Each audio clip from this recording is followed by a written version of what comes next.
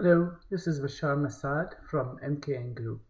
In this short video, we're going to show you how to use a soft phone or your Android or iPhone device to connect as an external extension to UCM6100 series. That means you can use your cell phone over another Wi-Fi network outside of your network or on 3G or LTE.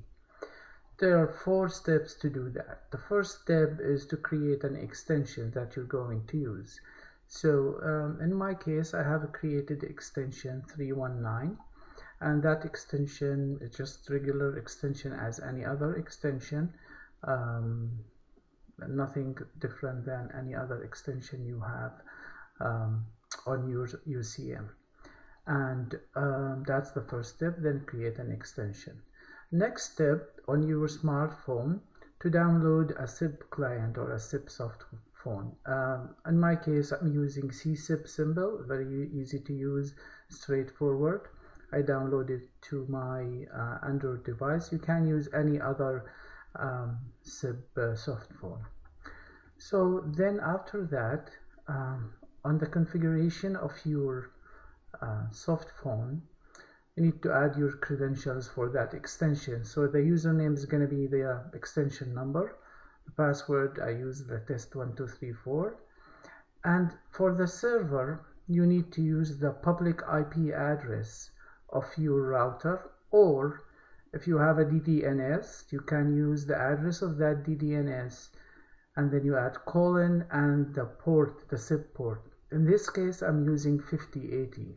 I found out that if I use 5060 from outside, some routers or some providers, they have an issue with that. So to be on the safe side, from outside, we're using 5080, and we'll do the port forwarding on the router to route 5080 to 5060 to the IP address of the UCM. Next step will be go to your router and go to the port forwarding area and make sure you forward port 5080 or whatever port number you use for outside to the IP address of your UCM and internally to 5060. I forward also 5060 to 5060 from outside to 5060 inside to the IP address of the PPX, just in case you want to use 5060 directly. The important one here is the RTP. You need to forward the ITP port, UDP protocol only, ports 10,000 to 20,000 to the IP address of your UCM and the same destination. If you do not do this one, it will register, but you're going to have problems with audio. So it's going to be one-way audio, or you may not be able to hear anything. This is very, very important step. After doing that on your router, go to the UCM and go to PPX, internal options. You go to the settings. Now it's PPX,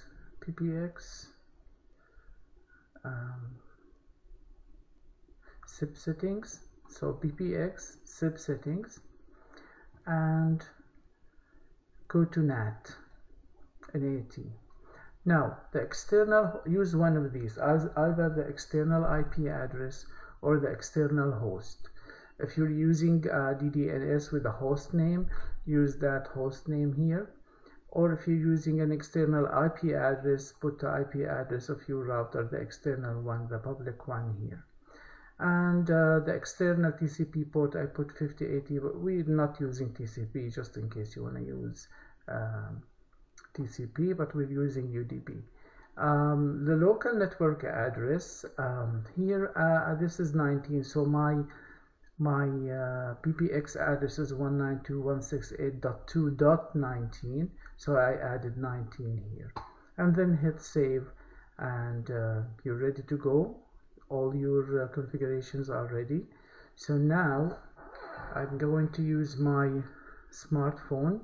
I turned off the Wi-Fi, so I'm currently using the network, like the cell phone networks using LTE. I'm going to dial from my smartphone my extension in the office, which is 3, and now now it's ringing. So now I can hear okay, and also I'm going to use my phone, my desk phone, to call my smartphone number, which is 319, and I can see my phone is ringing. Hello. So that's it. So thank you very much. My name is Bashar Masad from MKN Group.